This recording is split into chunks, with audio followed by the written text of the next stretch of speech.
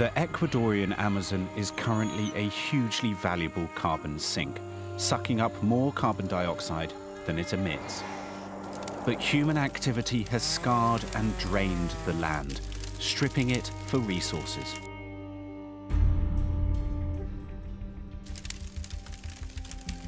¿Por qué estamos luchando? Porque si nuestra lucha también es para el beneficio de toda la humanidad. Hay que dialogar para poder cuidar de nuestra casa grande, que es el planeta.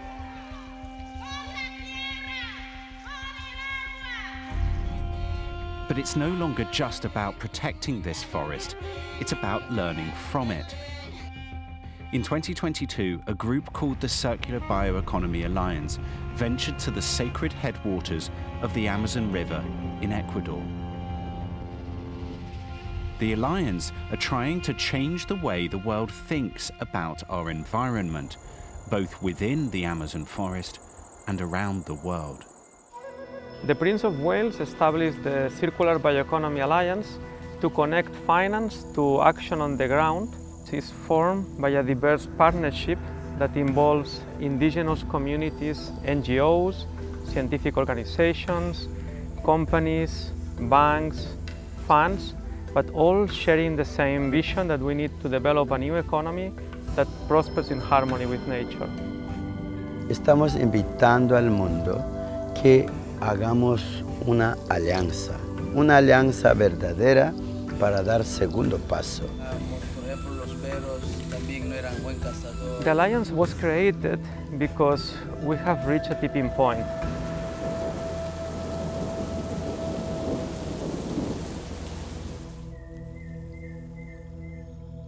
We are now in the Amazon in order to see how for thousands of years the indigenous communities have been already implementing a living economy that should inspire the new economy of the 21st century, the bioeconomy. Hemos aprendido sobre todo cómo cuidar de la naturaleza, sin destruir.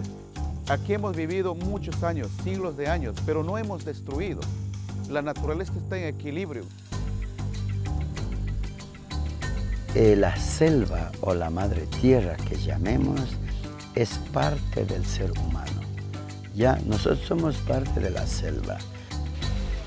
La Alianza de Bioeconomía Circular es sumamente importante porque el propósito de este trabajo es mantener intacto lo que es la Amazonía y también lo que es la cultura y los pueblos indígenas.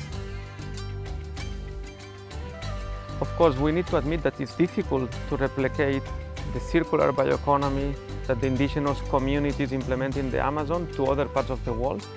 But what we can replicate is some of the principles they use to develop this circular bioeconomy. We need to work with the indigenous people because they have the knowledge and they have the intimacy with their forest. So it's their project, but we are here to provide support. And the first type of support we can provide is identifying the value chains. We need a market. It can be a local market, it can be a global market. But then we can help as well on how to scale reforestation. Starting from a small project to a large project is not easy. You need logistics, you need to contract with the villagers, and you need the communication tools as well. So we provide this technical expertise, and we have also the network of companies that can buy their product.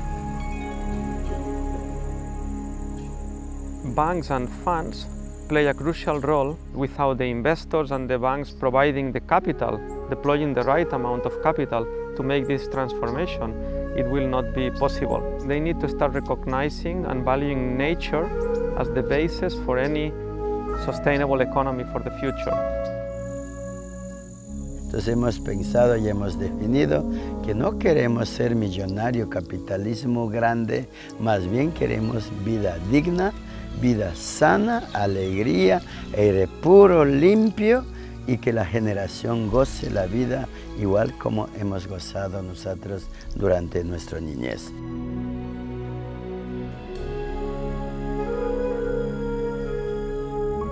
Cuando hablamos del problema mundial del cambio climático, tenemos que sentar y abrir nuevo camino.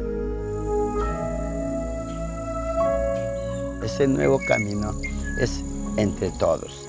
A todos los banqueros, los que invirtieron al petróleo para extraer petróleo, pero han contaminado tanto, invito que ahora inviertan para restauración, para reforestación, para la limpieza de los ríos contaminados y inviertan para la selva, que es la vida de la humanidad.